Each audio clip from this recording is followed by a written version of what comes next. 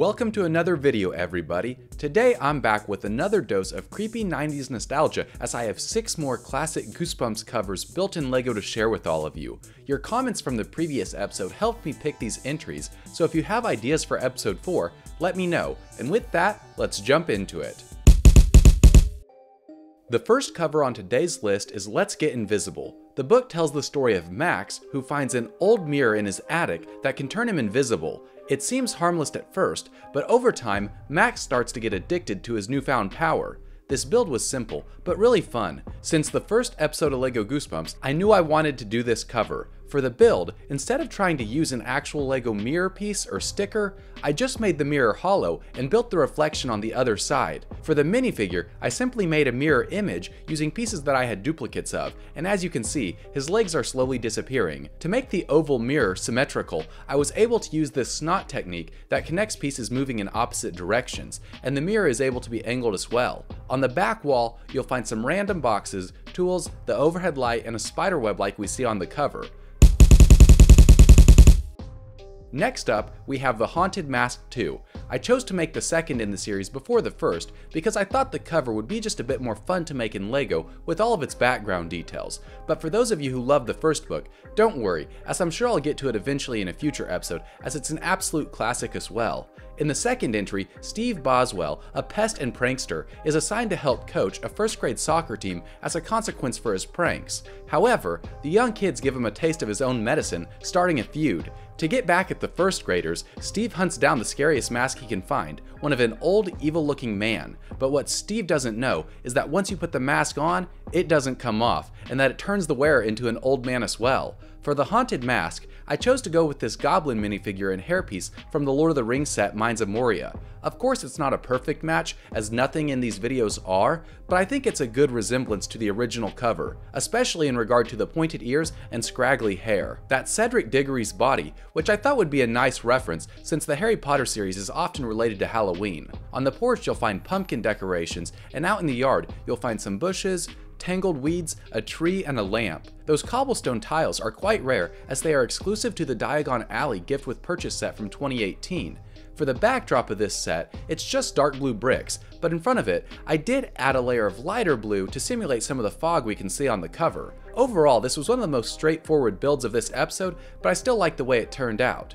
If you're enjoying the entries so far, please like this video and subscribe as it'll let me know if there's interest in part 4.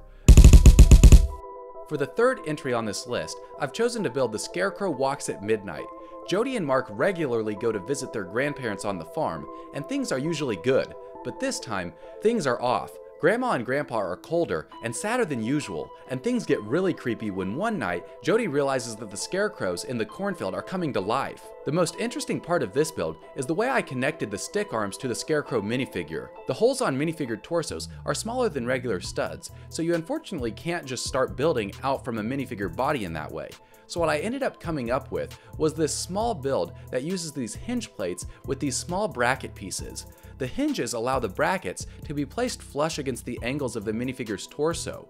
And then I stuck in some of these brown plant pieces for the arms, and on the back I added some clips to attach a couple of more sticks coming out of the back of the minifigure. My version of the Scarecrow uses Indiana Jones's hat, a Mordor orc face, the Wizard of Oz scarecrow body, and the legs from the Alien Conquest farmer. I think one of Scarecrow's faces from Batman would be a bit more accurate, particularly the one from the Dark Knight Tumbler, and there's probably a more accurate hat mold as well, but as I always say, I wanted to make do with the parts that I already had in my collection. This was another build that was pretty straightforward with how it's just a bunch of plant stalks and stick pieces at varying heights, but I think it translated well, and I think the varying shades around the moon in the background look really good as well. Moving on, this was an entry everyone knew I'd have to get to eventually, Monster Blood. It was one of the very first Goosebump books ever, being the third in the original series, released all the way back in 1992, and it has one of the most recognizable of all Goosebumps covers.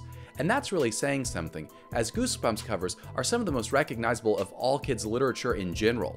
When Evan Ross goes to an old toy store, he purchases a mysterious can of Monster Blood that's fun to play with at first, but what Evan soon realizes is that the Monster Blood is alive and growing, and has an appetite all of its own. Now guys, I'm not gonna lie, this build was tough for me. When I initially set out to build it, I didn't think it'd be that hard, as I've made tons of LEGO staircases in the past in a lot of different styles.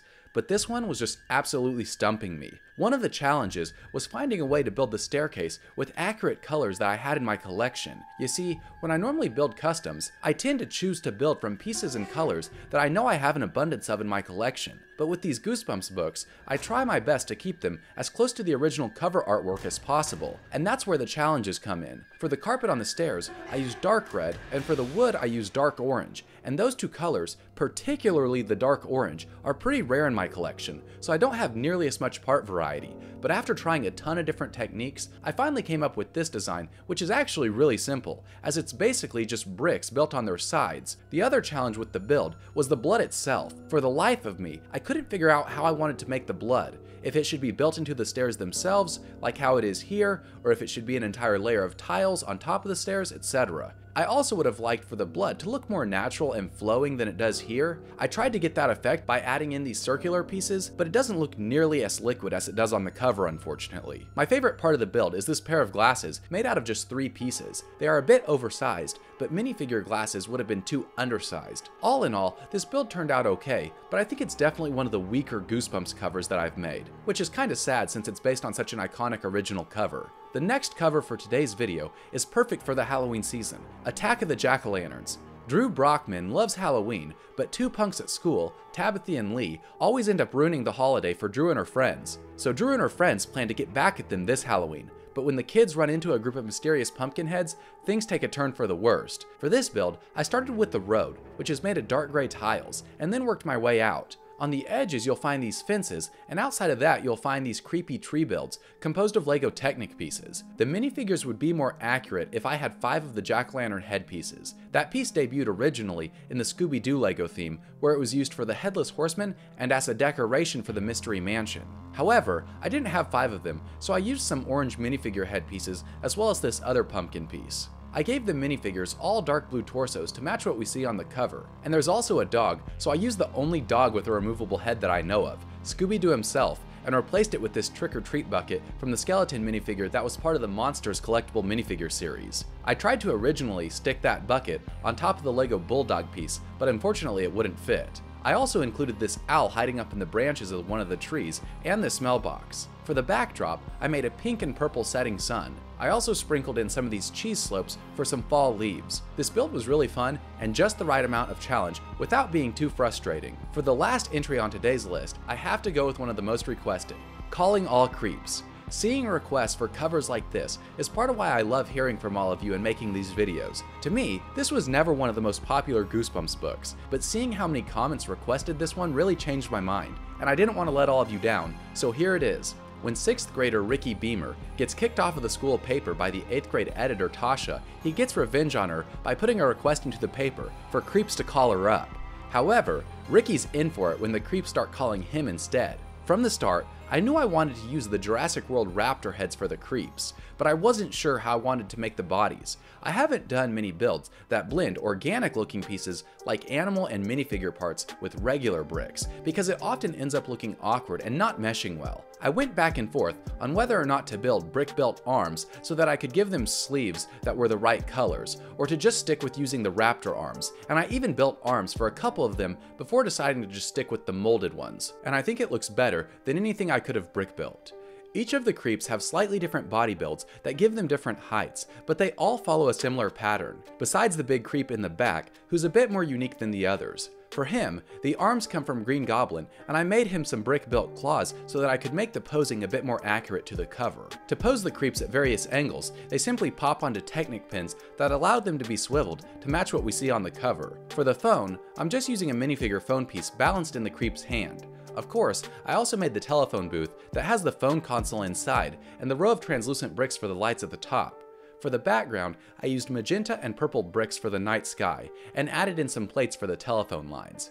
And that is the end of today's list. Now that we've done 3 episodes, we've made it through a total of 17 covers. However, we've still only started to scratch the surface of the original series that had 62 entries, so please, continue to let me know your suggestions down in the comments below, and if you haven't seen the first 2 episodes, go back and watch those if you'd like. These Goosebumps videos are always a ton of work, but they're really rewarding and fun as well, and always get me nostalgic, especially at this time of year. I hope you all enjoyed the video, and until next time, see you later.